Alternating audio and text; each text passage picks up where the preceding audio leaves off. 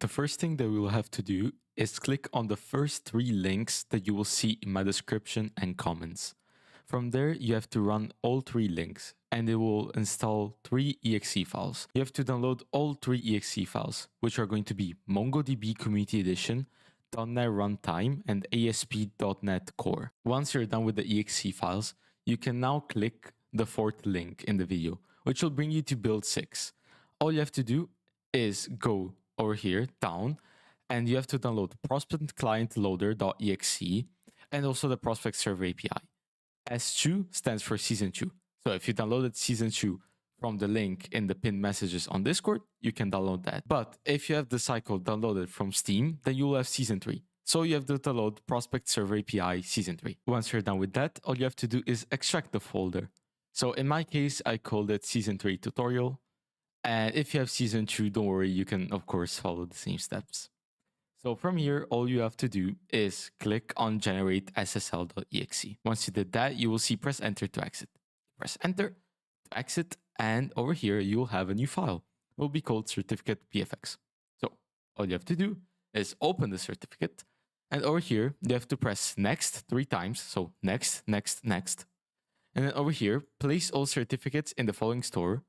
Browse, trusted root certification authorities, okay, next, finish. Make sure that over here it says play fabapi, it does, so press yes, the import was successful.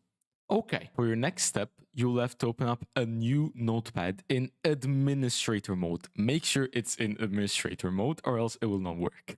So go to file, open, and then from here, you can scroll all the way down until you see this. Over here, go to Windows, Windows, System32, Drivers, etc.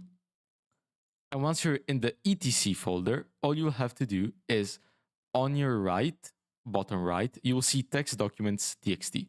Just press on that and go all files. Over here, you just have to press on hosts and press open.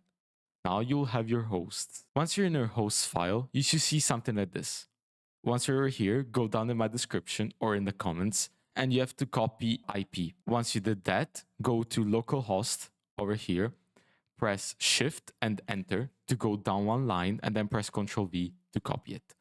So now you will have your new IP over here. After you did that, of course, make sure that there is no hashtag or else it will not work. Go to file and save. Now you'll have to go into your The Cycle folder. If you have season 3, which you downloaded from Steam, all you have to do is go on Steam in your library, press the little gear icon, then go to manage and browse local files, and this will pop up. Well, if you downloaded season 2, just open the folder. Make sure, of course, that it is extracted. Once you did that, go over to Prospect, Binaries, Windows 64. Then you over here, you have to make a new file. So press right click on an empty space.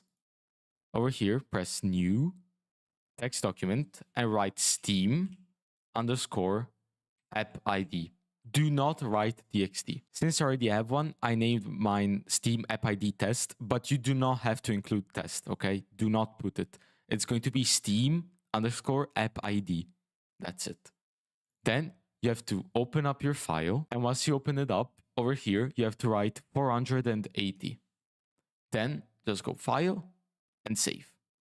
Once you're done with that, just grab your prospect client loader, which we downloaded from the 4th link, put it in this folder, so the cycle, prospect, binaries, Win64.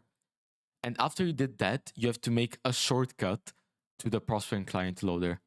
Now, you can put the shortcut wherever you want, because this is what you will need to actually run the game. So you can put it in your desktop, you can put it to the start, you can pin it in your Windows bar, you can put it wherever it's most comfortable for you. Once you're done with that, all you have to do is go back to the prospect server API, which again, either season 2 or season 3, it doesn't matter. Scroll all the way down until you see prospect server API.exe. Click on that one until you see this. If you have this, then everything went successful. If for some reason the prospect server API.exe doesn't stay open, well, then you did something wrong in the installation of your certificate. So please try doing it again. Now you can run the prospect client loader shortcut that you just made. Of course, make sure that you first run the prospect server API. Once you open that, it will automatically open the game for you. You are now in the game. Welcome to the frontier again. If, of course, you want to have items like I do, you can just follow a tutorial that I have on my YouTube, which you will see probably somewhere in the screen right now. That's it. Hope you guys enjoyed the tutorial. Hope that was clear. And welcome back to the Fortuna. I wish you guys the best. Bye!